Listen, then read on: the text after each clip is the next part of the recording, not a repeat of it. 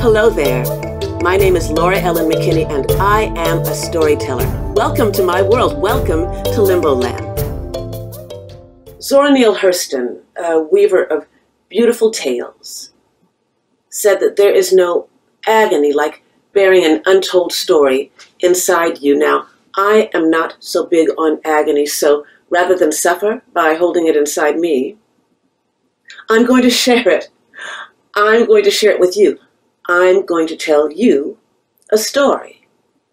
So what will today's story be? You'll see. But it may well start, as so many good stories do, with 4 words that you know, so you can repeat them with me. Are you settled in? Are you ready for our story? Because we're ready to start. Let's say those 4 magic words. Once upon a time. As a companion piece to the Frederick Douglass speech, which I read and which is available on Patreon and YouTube, I thought I would provide for some of you who do not know some biographical information about Frederick Douglass. Frederick Douglass was an African-American social reformer, abolitionist, orator, writer, and statesman. After escaping from slavery in Maryland, he became a national leader of the abolitionist movement in Massachusetts and New York, becoming famous for his oratory and his incisive and insightful anti-slavery writings. He was born in February 1818. It's not entirely certain. He did not even really know. He was born in Talbot County, Maryland. His mother was an enslaved Black woman. His father was white and of European descent. He was actually born Frederick Bailey. That was his mother's name. And he took the name Douglass, this interesting spelling with the 2 S's, only after he escaped from slavery. His full name at birth was Frederick Augustus Washington Bailey. Quite a name. Now, some of the history sites will say something to the nature of after he was separated from his mother as an infant. Separated from his mother as an infant. He was stolen from his mother, an enslaved woman, and put into slavery elsewhere.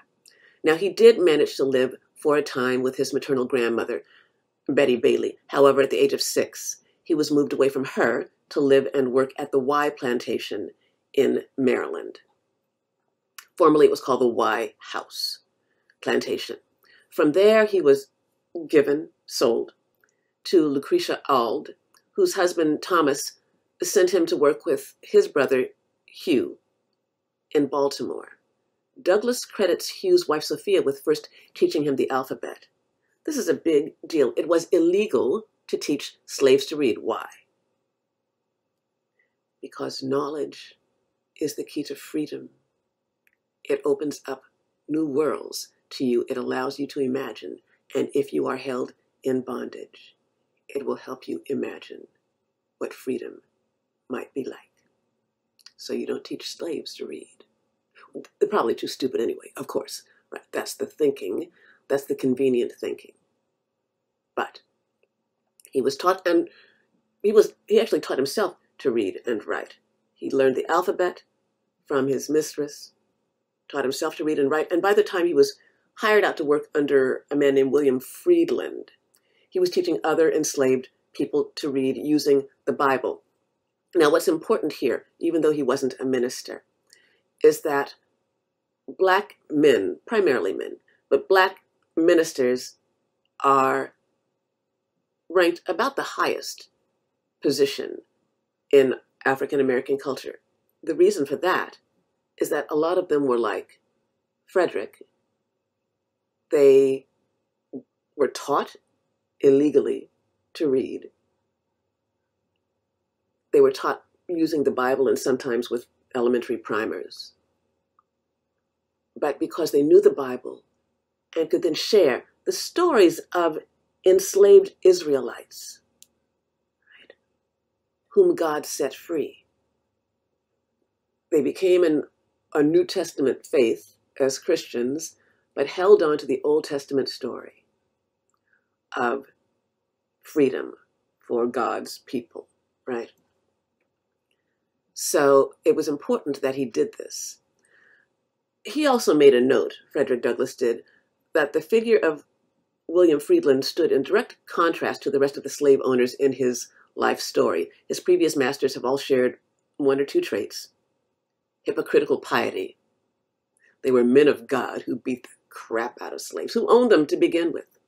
Or inconsistent brutality. Cruelty was the purpose, right? Douglass presents Friedland as a good slave owner because he wasn't hypocritically pious and he wasn't inconsistently brutal. It's a low bar. It's the only bar he had. Now, as word spread of Frederick Douglass's efforts to educate fellow enslaved people, actually Frederick Bailey's efforts to educate and fellow enslaved people, Thomas Auld, his owner, transferred him to Edward Covey. So he transferred ownership. Edward Covey was a farmer who was known for his brutal treatment of enslaved people. He was one of the bad ones.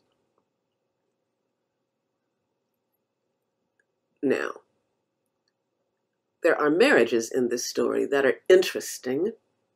They're interesting because while I'm going to present you two separate and legal marriages, one happening and then another happening upon the death of the first wife, the fact of the matter was that Frederick Douglass lived with his black first wife and the white woman who later became his wife at the same time.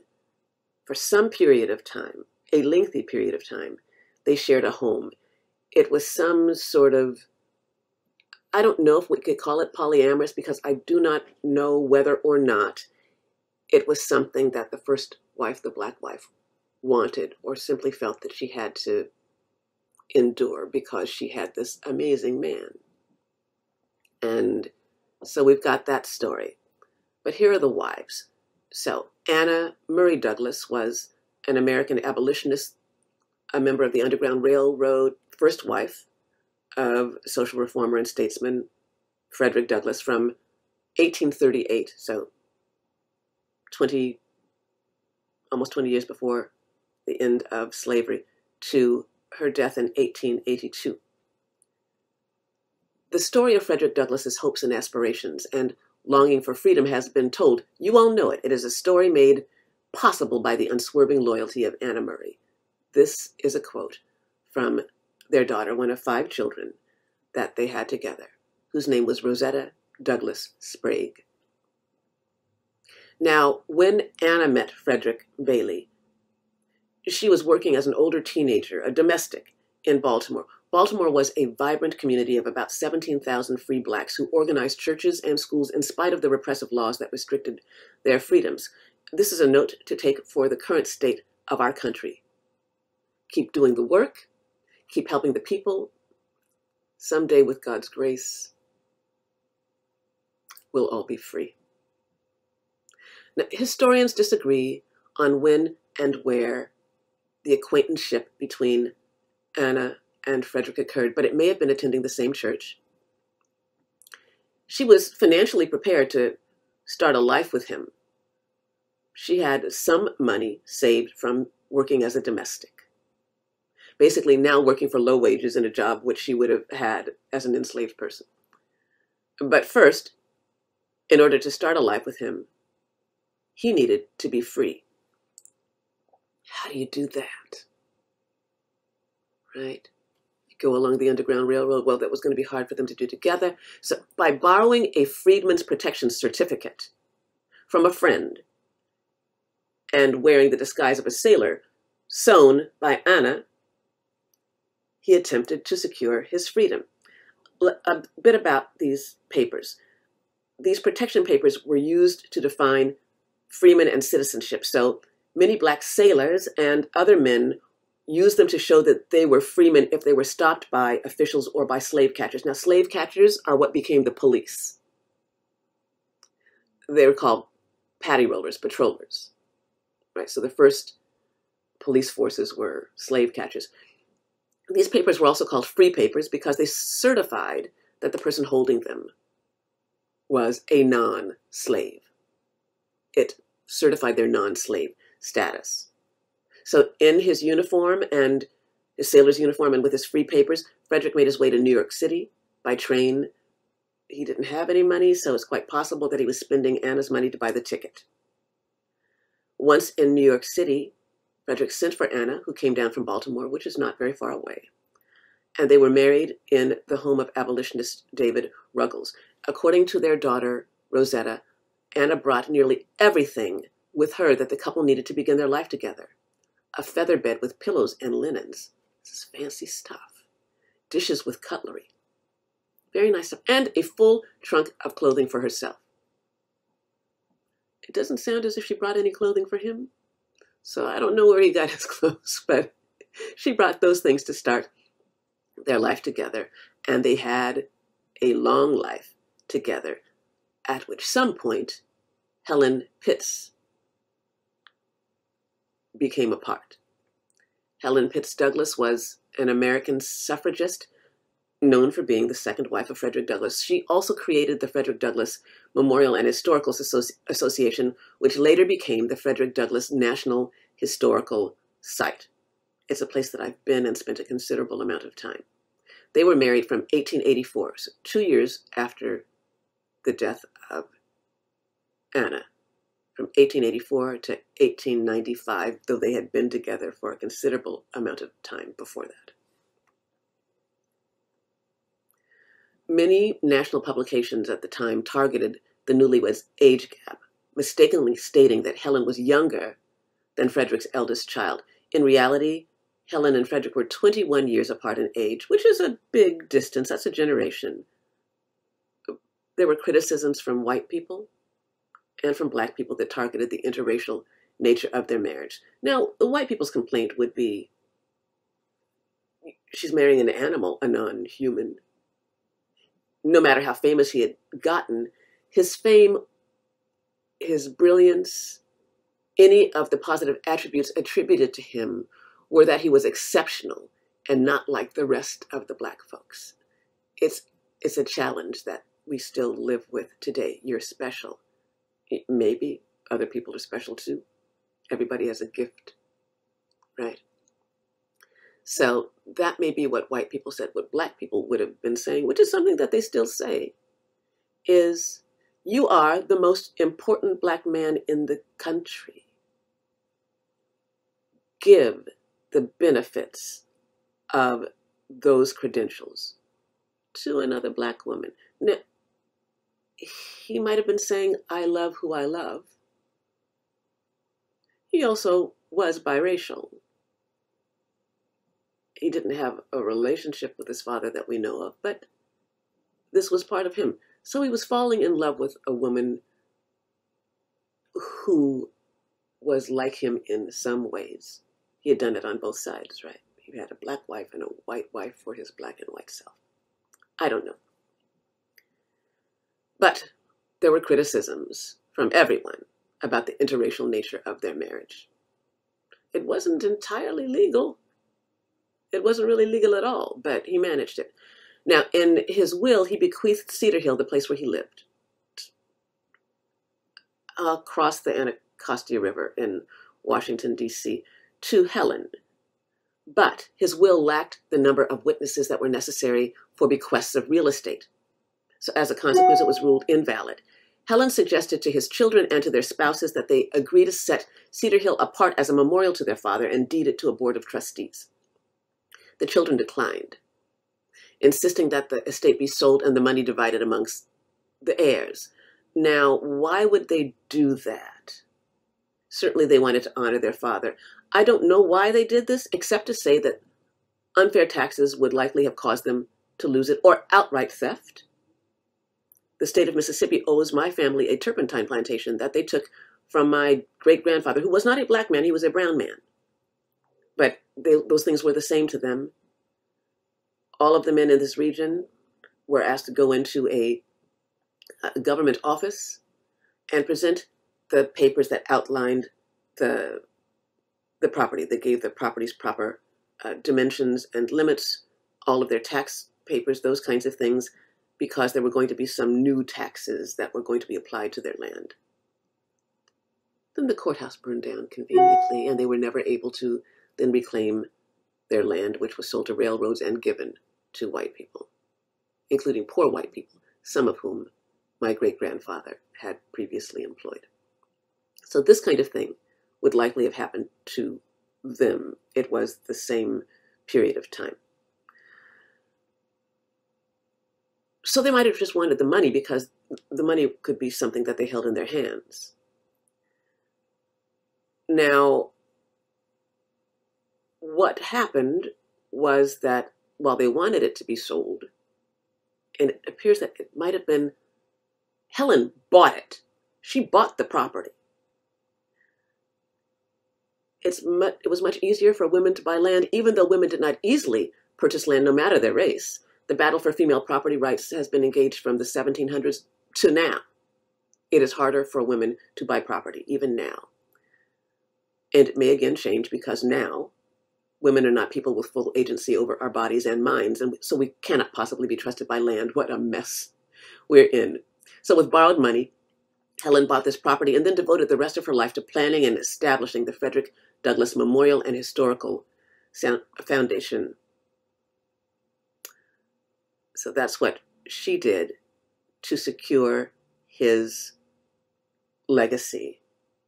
When he died, his body was buried at Mount Hope Cemetery in Rochester, where he had lived for so very long. He died February 20th, 1895 in Washington, D.C., and was transferred to upstate New York. So I wanted to tell you that story because these components of his life were what preceded his being asked to give a speech about the 4th of July. He's someone who met with presidents and foreign dignitaries, the most famous Black man in America. Now, in the 1850s, slavery didn't end until 1863, and in Texas in 1865, that's Juneteenth, the 1865 part. The discussion of the abolition of slavery was radical, extreme, dangerous. In the speech, What to the Slave is the 4th of July, Frederick Douglass sought to convince people of the wrongfulness of slavery, but also to make abolition of slavery more acceptable to Northern whites. The Rochester Ladies Anti-Slavery Society invited him to deliver the speech on July 5th, 1852. July 5th is my birthday. The year's wrong. Here. I was not born in 1852.